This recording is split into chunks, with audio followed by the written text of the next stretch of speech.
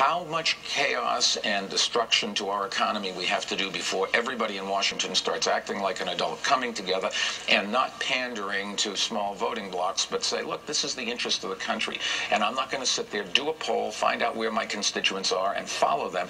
We need leadership from the front, and that is true in Congress. It's true at the other end of Pennsylvania Avenue. It's true on both sides of the aisle. It's true in the case of states. The governor is very proactive, and he's steered Virginia through some very tough times.